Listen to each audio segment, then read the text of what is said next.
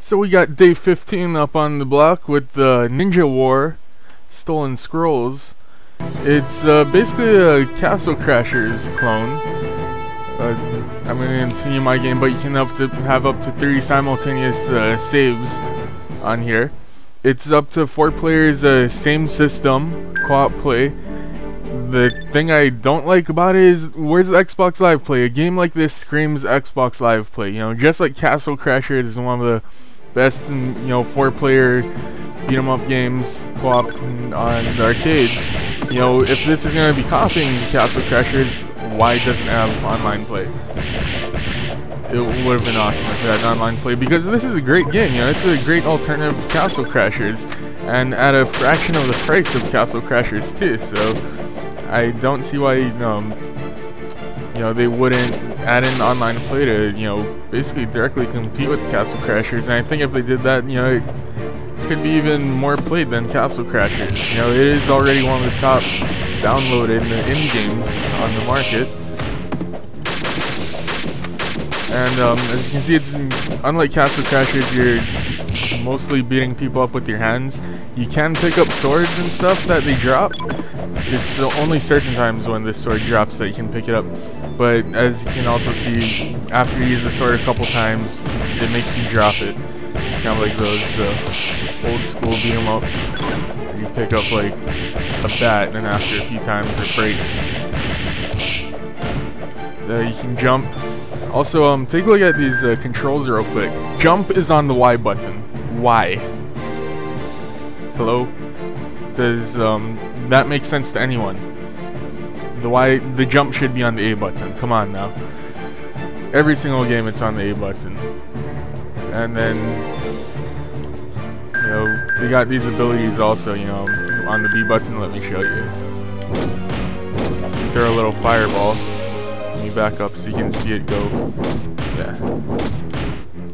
You can jump and throw fireballs. There's this other one if you're surrounded. There's this one where you can shoot it up at people. I'm out. So you gotta hold the right bumper to power up your magic power. So you can see the bars in the top left of the screen. The top red is your health, of course. The blue is the magic, just like Castle Crashers. And then there's the XP. And then you gotta jump over some obstacles like that. The first time I encountered that, I tried to press the A button to jump, and I lost like 20 health points.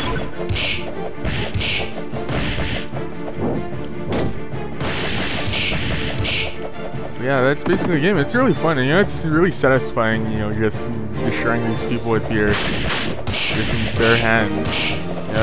And whenever you do pick up a sword or something, it's really rewarding that you get to destroy everyone with the sword.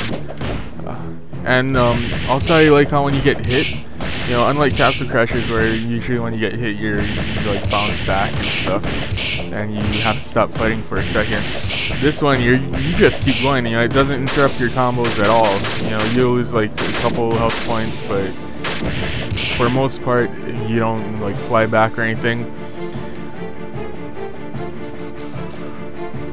And this particular level I'm on, it has 4 floors. I'm gonna just fast forward to the last floor real quick to show you the final boss on the level. So I'll see you in the future.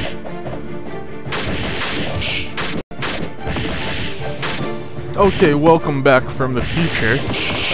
I also like how when you're beating someone up, their little info comes up on the top left of the screen next to yours, and it shows their health points, so you know when they're gonna die or how much longer you have to hit them until they die. And I just got to the 5th floor, so I'm at the boss level right now. You can tell it's the boss level by the no sound in the background. You think that guy's the boss, but then the big guy comes, just like in Castle Crashers.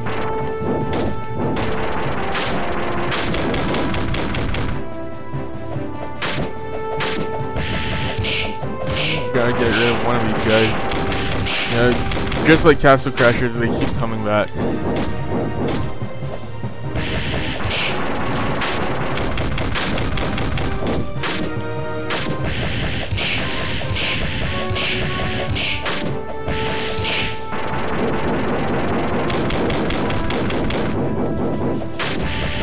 so let me fast forward to the end of the boss fight, since you basically get the gist of this.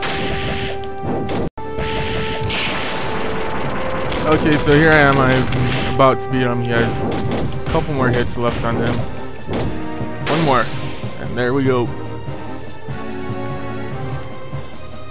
Is there gonna be a treasure chest just like on Castle Crashers? I guess me and that dude are friends now, since I beat his boss. 1000 XP for beating it. Oh my gosh, what a tease. I'm 1 point away from leveling up. Come on. Let me go level up real quick. I like how when there's stuff that's dropped, you have to hit the attack button over it to be able to pick it up. I guess that works a lot better in the multiplayer when you got 4 players playing together. And I leveled up. Can I exit? I don't know. Hey, you can exit. There, I leveled up. It saved my leveling up. And that's it for today. I'm gonna give this one a 4 out of 5. It's a really fun game. It's awesome. But where's the multiplayer? Come on. If they had a multiplayer, that would be a 5 out of 5 game. This would be like, get this instead of Castle Crashers if it had multiplayer on it. Or, you know, also for those of you who don't really care about playing online and you want something that's a fraction of the price of Castle Crashers, check this one out too. But yeah, that's it for today. I'll see you later.